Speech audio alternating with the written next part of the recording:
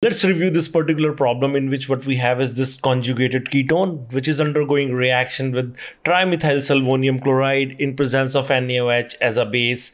And I have made an exclusive video on sulfur ylide. Click onto the title to know more, in which I have covered everything you need to know about sulfur ylide chemistry in deep detail. So let's get back to the problem. In this case, what the NaOH does, it abstracts this particular proton, which leads to the formation of this dimethylsulfonium methylide, which is an unstabilized ylide. We have two types of ylides, stabilized and unstabilized. And one of the properties of this unstabilized ylide is, if we have a conjugated ketone, they only attack the ketone, as a result of which what they form is an epoxide. Had it been a stabilized ylide, it would have attacked this double bond and it would have resulted in the formation of cyclopropane. But in this case, the correct option is option number 1.